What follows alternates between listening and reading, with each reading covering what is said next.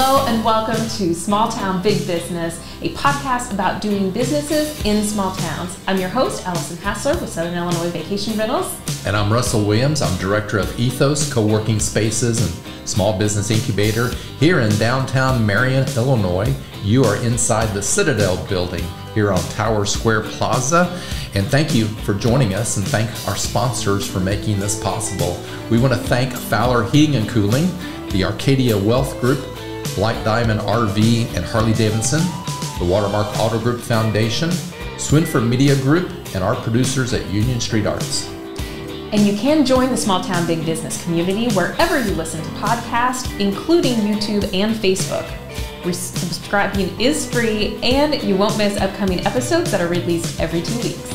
And today, our guest is Darrell and Joni Ross of Binkley-Ross Funeral Home and about 20 other businesses, it sounds like. Yeah, we just went through those. I stopped counting at 10 businesses, but you're very much the serial entrepreneurs that people who want to be an entrepreneur, they want to start another business, and you guys have successfully done that over and over again. Welcome, and I'm excited to hear about all of this. Thank you. Thanks for having us. Yeah. Thanks for having us.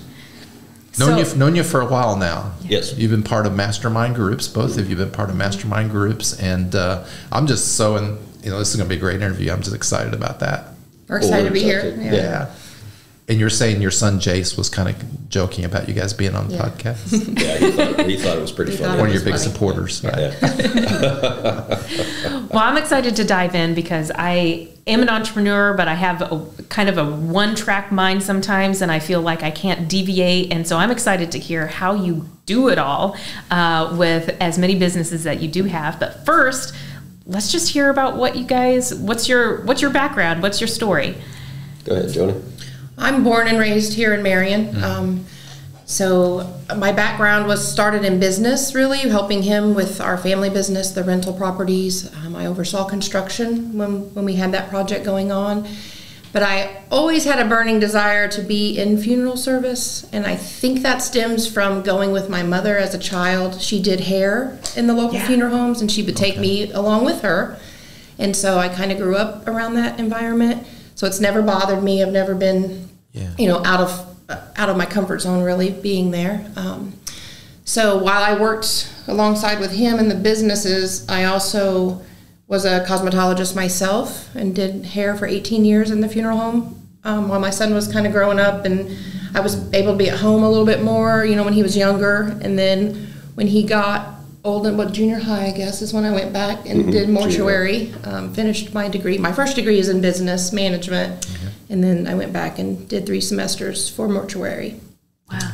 And then I had to go for 2 years, for 12 months really is what it's supposed to be for your apprenticeship.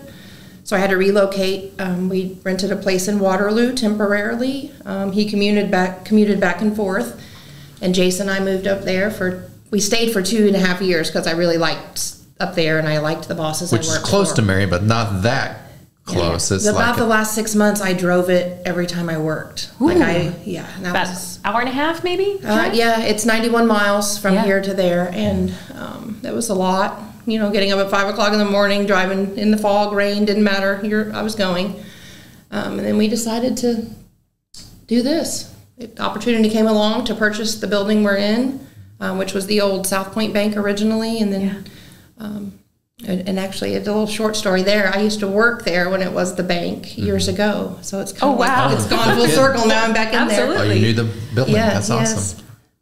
So that's kind of how that started. Yeah. When did you move into this location? You did a lot of renovations, of course. December of 2020 is when we purchased the building, and then we were under renovation for a really long time because of the COVID. Everything got back ordered and slowed down.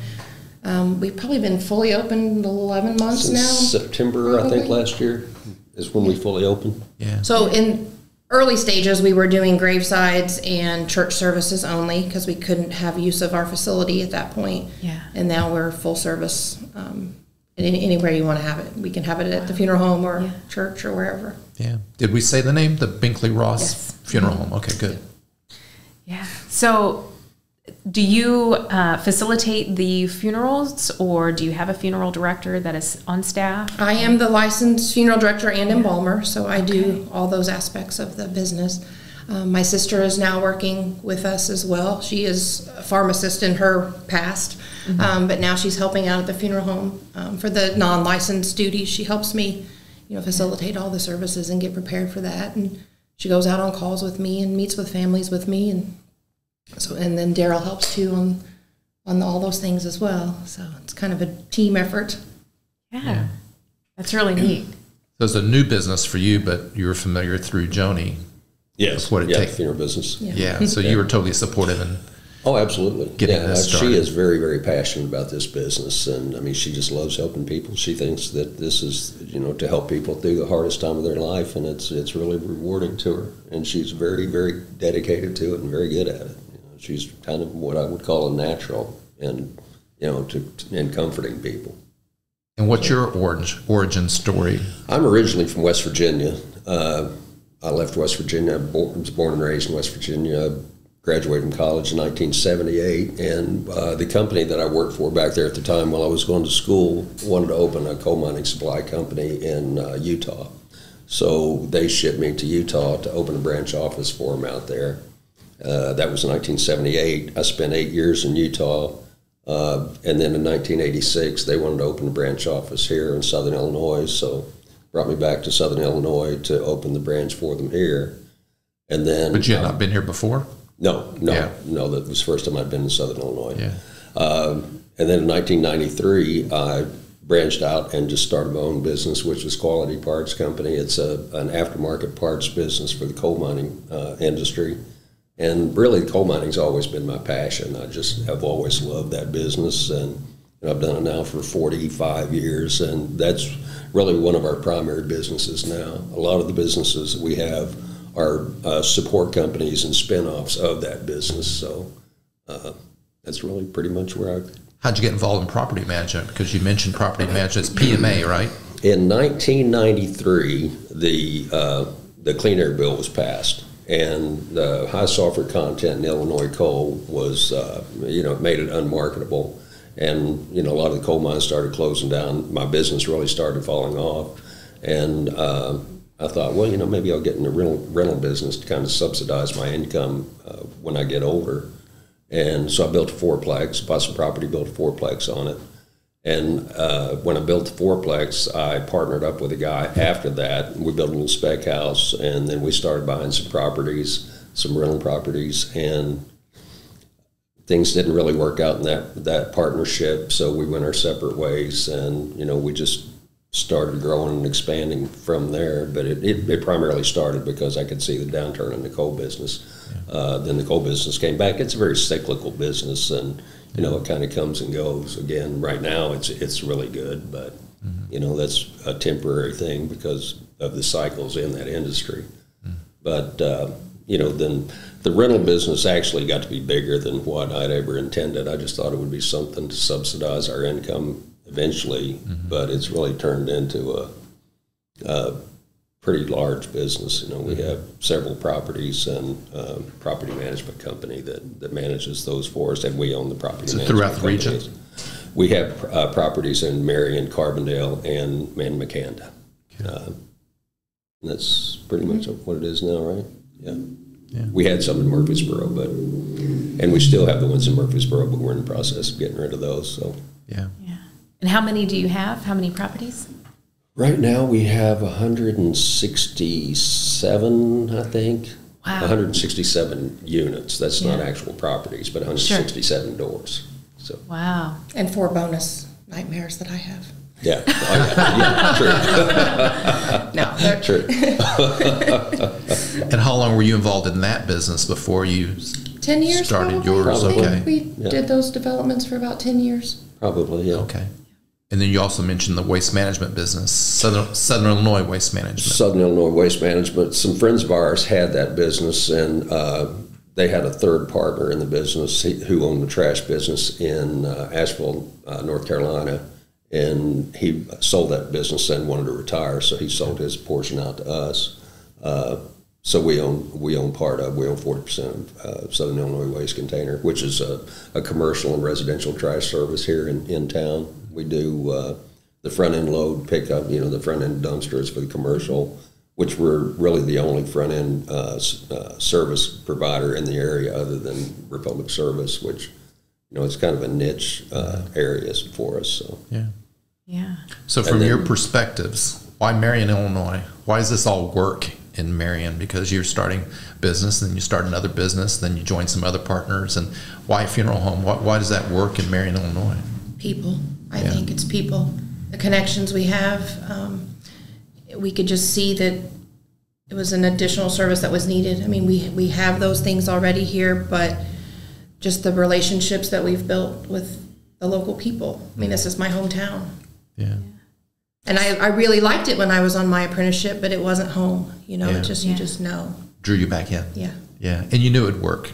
Yeah, I thought, yes. Yeah. And we also, I didn't mention this earlier, but we have Monty Blue on our team as well, helping us. So he sold his business. He's retired from there.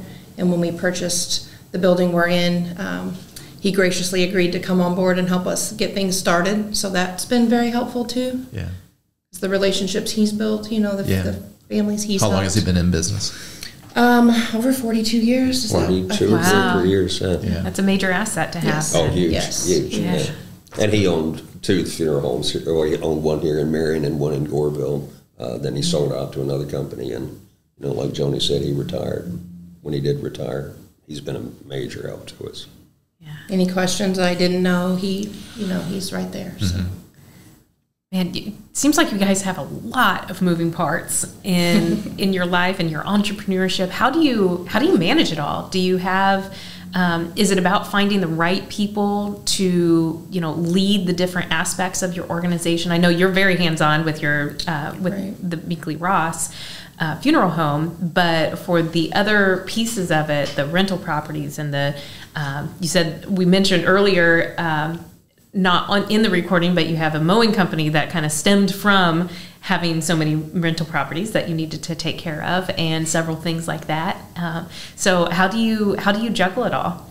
Absolutely, it is the people. It's the team that you put together. You have to have good people in order to run any kind of organization, and it's just that's what it is. It's the people, your team. You can't do it without the team. Yeah. So what does your day look like usually? Well, I guess it's probably different every day, right? it's different every day, yeah. So that's really hard to say. There's just so many aspects, so many different things that go on. Some days I'm working at the funeral home, some days at the coal business, other days the rental properties, that not so much. That's more of I have a really good team that manages those for us. So it really just varies day to day. When I get up in the mornings, I might have a plan of what I'm going to do for that day, but I don't really know what I'm going to do for that day, which I think that's pretty much the way life is with everybody, because things come up that are unexpected. But that's a tough question. It's just, I just kind of do what needs to be done for that day. And you still have family in West Virginia. I do. I have a brother still in West Virginia. And you brought some of the family, or some of the family followed you and worked for you here. Initially, my niece moved out here when she graduated from high school and went to beauty school, and she now owns a Genesis hair salon behind the mall. Big successful business. Very successful. Yeah. And her husband owned the batting cage behind the hair salon, but I think now they've sold that. Have you guys ever worked for anybody else? Because your family keeps starting new businesses. Right. I used to. That's part of the reason I like working for myself. Yeah. I know what that's like to. But I lost my train of thought. You were mentioning my niece and family from West Virginia. My sister moved out. Her mother moved out, and 4 or 5 years later, and she ran the property management company for us for a while. And then now she's retired. And she still works some, but primarily is retired. And then her youngest daughter moved out, and she's actually a massage therapist at Genesis with her sister. So part of the family's here. So our brother's the only one that we haven't convinced to move out here, and we'll never convince him to move out here. He lives on the river in West Virginia, and that's his roots. And it's kind of like he lives on a perpetual vacation, because its front porch overlooks the river, and it's very relaxing back there. Very relaxing. So starting new business, being an entrepreneur, doesn't scare you at all, does it? I can't say that it doesn't scare me, but it's just, I don't know, it's just kind of like in my blood. It's just what I do, it's just what we just kind of see an opportunity, and then we just kind of go for it and hope for the best, so, and I don't know that hope for the best is really the right way to put that, but it's, I've always got to be doing something new, it's kind of like I lose focus of things that I've done for a long time, and I'm always, and I think that's kind of like the entrepreneurial spirit, you just kind of have to just keep growing, you always want a challenge in your life. That's the way I am anyway, so. Yeah. Sure. So you talk about seeing opportunities and then, turning those opportunities into a business, which I think sounds like you've done very well at. But one that we haven't talked about is you actually recently had a patent on a particular product. So can we talk about that a little bit and how you got that idea from in your mind to a patent product and getting that out into industry? Actually, our partner in the trash business, he was the one that came up with the idea, and actually he's come up with a couple ideas that we patented. And, the process, it's a long drawn-out process. It takes about 3 years to get a patent through. But Mark, our partner, I would say he's a real visionary, and he came up with the idea. We saw the opportunity in the market because of the issues that we face as a trash hauler. We can see what the problems are with recycling, and we had built a prototype of the product and applied for the patent, and the patent was granted. Now we're in the process of marketing the product. So what was the product, or I'm sorry, what was the problem that you saw in the trash business? With recycling, the Chinese used to buy a lot of our recycled products, and there was a lot of contamination in it. The price of recyclables really went down, and they quit taking it because of the number of contaminants in it. The recycling business is really a hard business to make money in because it's labor intensive, and most people think that they're recycling, but they're really not recycling the way that you're supposed to. If you put a plastic bag in a recycle container, then that contaminates the recyclables in that container.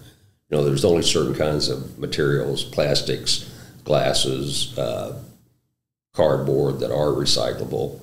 A lot of the plastics are not recyclable. So, people would throw food in the dumpsters and paint cans, various things inside of them that contaminated the recycled material. Because a lot of the companies set out specific containers that you're only supposed to put recyclables in.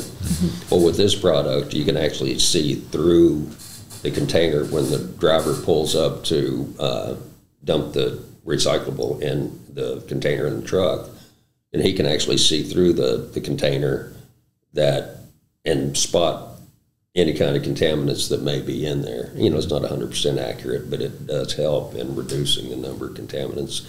That way, the driver can alert the customer, or the company can alert the customer that, hey, we're seeing a lot of contaminants in your recyclables. They can get with their employees and educate their employees as to what really are recyclable materials and what are not recyclable materials. And just start to reduce the contaminants that way, just through education. And it's a huge problem for trash companies, because most recyclables that are picked up, they actually end up in the landfill because they're contaminated. People think that they're recycling and saving the environment, but it's not really as efficient as what people think that it is, or it doesn't really work the way that most people think that it is. So it's just it's a way to help more recyclables actually be recycled and less going to the landfills. So, but it's a really new product that we're excited about. We did just get the patent I think it was approved a couple of months ago, and now we're really in the process of trying to find the market for that. You know, like I said, as a hauler, we see the opportunity with it and the benefit in it. Now we just have to educate some potential customers on that. Yeah. So how did you find a prototype or build a prototype of it? We built a prototype. You built it in-house? Well, we actually had a fabricator in the area that has built some other products for us that he built it for us. So. Wow. Yeah, that's really neat. And so when you're so after the prototype, then how do you go about finding someone that is going to be able to mass produce your product?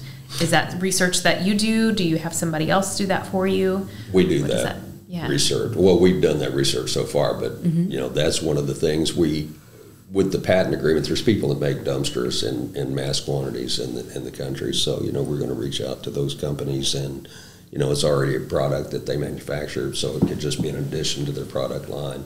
And then we would do like a licensing agreement with them, you know, where we wouldn't actually manufacture them, but, you know, we would be paid royalties or, so, you know, fees for the ones that they would sell. Yeah. It's kind of our idea. That's good. Well, you both have found opportunities in business here in small town Midwest. What challenges have you found trying to create those businesses and grow those businesses in a small town in the Midwest? Has there been limitations that you've come across? Have there been challenges that you've had to solve? I don't think I've had too big of challenges. I was talking to him yesterday about, you know, just being in the small town. Product availability is sometimes a little bit limited in a quick turnaround time. Mm-hmm. You know, you don't have everything just right here at our fingertips like you do in a big city. And then online, if you try to go online, if you can't buy local, then you look at the shipping time and getting it here in time for the quick turnaround of a funeral. I mean, those happen usually 3 to 4 days after death occurs, so it's go time whenever you're in the process of planning that. Mm-hmm. That's probably been our biggest challenge, is just special products that people want that we don't have just right here available. I think it's probably the only one I've really faced. With the company being so new, and, you know, it's just us pretty much that works there, it's there's not really been that many huge challenges to overcome yet. You know, as the company grows, there's going to be more personnel challenges. I would have to say is probably the biggest challenge, and I don't know that that's small town specific. It's just, you know, your team is everything, and, you know, to when you run a business, the personnel is the biggest challenge. You know, learning to deal with the different personalities, trying to motivate people to do what that needs to be done to achieve your goals. Like I said, I don't think that's small town specific. That's just generally. But because I know your mindset and you're all about growth, you want people to become better at what they do. Oh, absolutely. And that's real key to growing the team, right? It's not just finding the right person, but finding the right person that is willing to grow. Right. And you in particular are really good at that, at knowing that you need to invest some money and energy and time and training and all those things if someone's open to that. Right. Yeah. And it sounds like you do have several partners in a lot of the different businesses that you do. How do you go about finding those partners? Are they established relationships that you have with people already in the business world, or are you looking for very specific qualities when you go into a joint venture? Really, with the trash business is really the only business that we have partners in now. I did have a partner in the real estate business, you know, in the rental business, but like I said, that didn't work out. Partnerships are pretty difficult at times, you know, and you really don't know you have to pay a lot more attention to what's going on in the business than what I did at that time.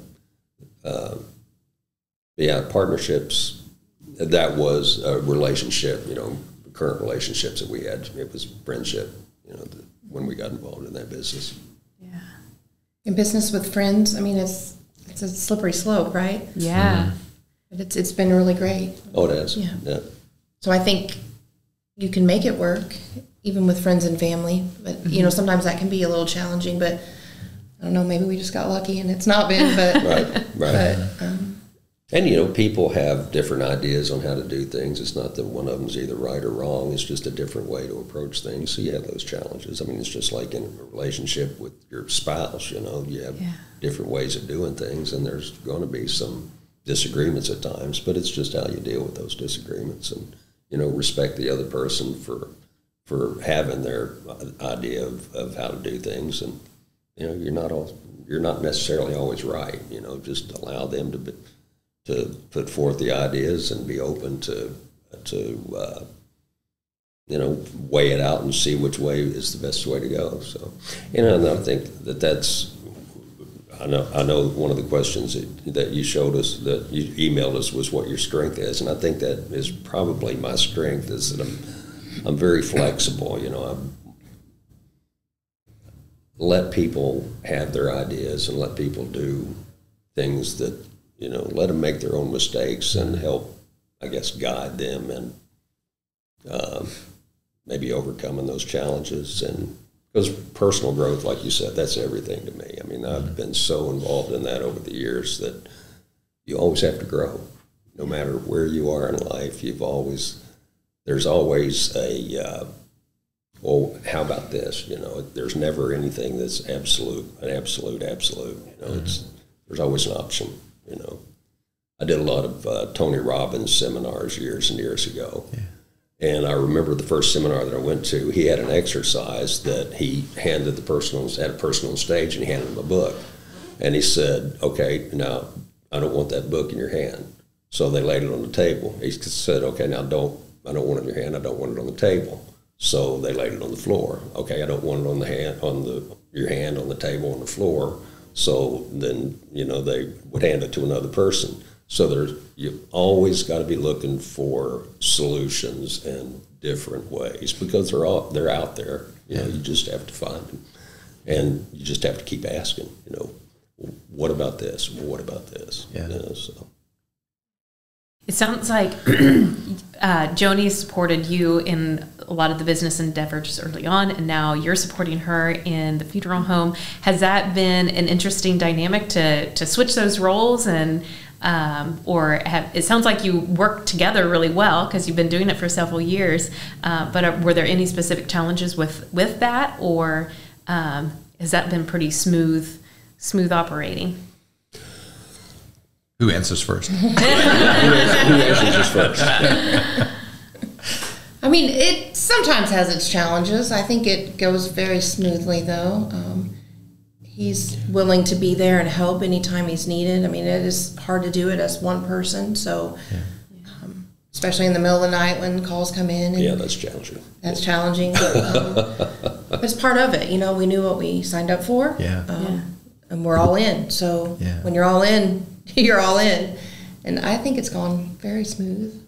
You know, it's kind of odd to say that. To me, it's odd anyway, but I kind of enjoy it. You know, it's something different. It's he's very much a people person, so it's a great opportunity to, even though the surroundings are sad and not as uplifting as he is normally, but it's still an opportunity to interact with folks. And that's my favorite part of my job, is the stories I get to hear while I'm making arrangements with them about their loved one. I mean, that's the part that keeps me coming back, you know, is hearing those. Yeah. My primary job at the funeral home is here, let me get that door for you. I just love meeting the people, you know. That's cool. I guess I am a people person. I just like people. You know, so. Well, you knew Joni had a dream. Oh, right? absolutely. And you wanted her to pursue her dream no matter what stage of life that might be in. Right. And for you to go back to school, get a degree, and then internship, not here, but someplace else. I mean, those are major decisions in families' lives, but you've been very supportive. Both of you have been very supportive of each other. And I'm very, very proud of her. I mean, she has done an incredible job, and she's extremely sincere. You know, she's passionate about the business. Yeah. And like I've told her before, I said, you can't hide sincerity, because she just has a knack with people to, it's comforting, you know, whenever she has a way to relate to people that is, it's a really comforting way that, from an outside observer anyway, I see that, which I don't think, well, people don't see that about themselves, but she is very, very good at what she does. and very passionate and real. Would you consider that your biggest strength?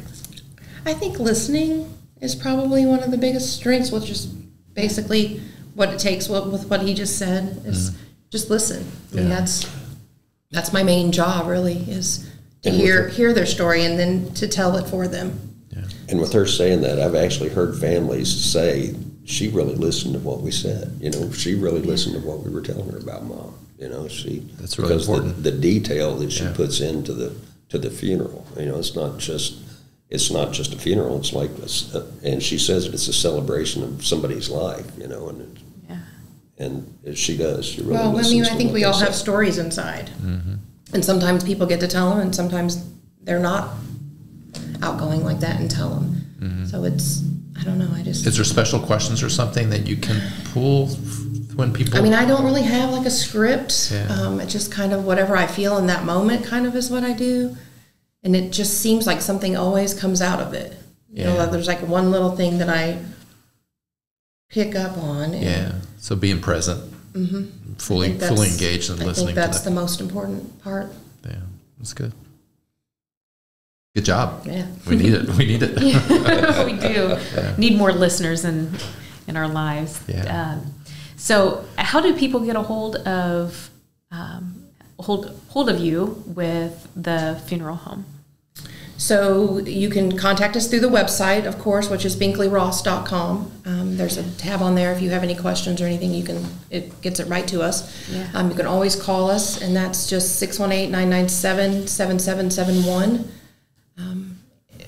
Anyone can always shoot an email as well, and it's binkleyrossfh@gmail.com. You can reach us any of those ways, or stop by even. I mean, we're usually there unless we're out on service. And, we're welcome to just take walk-ins if you need to ask a question. Absolutely. Do you see a lot of pre-planning at all? Is that something that you guys do? It's really kind of picked up here lately. In the beginning, you have to be licensed in order to do pre-plan, to sell pre-need, which is basically a lot of folks don't understand what that is. It's kind of like a life insurance policy. It's taken out. I use a company called Investors Heritage. And what you do is you make that check directly to that Investor's Heritage, and it goes into an account, and it grows, over the rest of span of your life.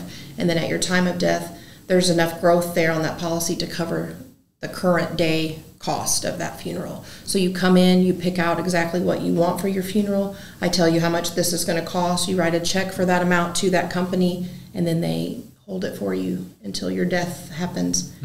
And those policies, this is something else people don't know, are transferable. So if you take one out somewhere and then you move to Florida, wherever your place of death, wherever you have your service, that's where the policy is honored. So just because you take it out in Marion, Illinois, and then 20 years from now you decide you're moving, you don't necessarily take it with you at that time, but whatever funeral home serves you at the time of your death is who collects on that policy. So that's how that works. And that's confusing to people sometimes. They think, oh, well, I took it out there. I have to go there. But that's not how it works. That's good. Yeah. Well, the two things that are guaranteed in life is death and taxes, right? So, And so we it's talk something about that we couldn't. taxes in another interview. So And trash. And trash. That's right. So that's really interesting. So if anybody would be interested in learning more about the kind of more of your planning needs, then they can talk to you there at the funeral home about Absolutely. They can just come stop by, and I'd be happy to answer any questions, or you can call and make an appointment. And we do some, and more now that COVID's kind of behind us, we're having some plans to get out in the community and teach about those, where we'll have like a lunch and learn kind of situation. Oh, that's great. yeah, We don't have any on the schedule right yet, but that's coming. Well, in the past year, you joined Rotary Club, and I really appreciate you guys being part of the community that way, because as you said in the very beginning, it's about connections. It's about knowing people and allowing them to know you, and so organizations like Rotary Clubs kind of get passed over until you have a purpose, and you're engaged, and we appreciate you being part of that. Yeah. Yeah, we enjoy it when we get to be there. That's good. It's good. That's good. Well, Joni and Darrell Ross, thank you so much for joining us. Thank you, guys. Yeah, It's been a pleasure. Very interesting. Great Appreciate talking it. to you. Yeah. You can tell your son, Jace, you were very successful. Yes. Yeah. We'll have to show him. Big He'll have to podcasters watch. now. We'll get you another show in another place. Yeah. But thank you to everybody for joining us for Small Town Big Business Podcast and listening and watching to our podcast. I want to thank our sponsors again for making this possible. Fowler Heating and Cooling, Arcadia Wealth Group, Black Diamond Harley Davidson RV, the Swinford Media Group, Watermark Auto Group Foundation, and Union Street Arts. Thank you again to Luke O'Neill. And look for the Small Town Big Business episodes wherever you listen to podcasts, including Spotify, Google Podcast, Podbean, Amazon Music, TuneIn, and Apple. And remember, subscribing is free, and that'll give you upcoming episodes that are released every 2 weeks. I'm Russ Williams. And I'm Allison Hassler. Thanks for listening.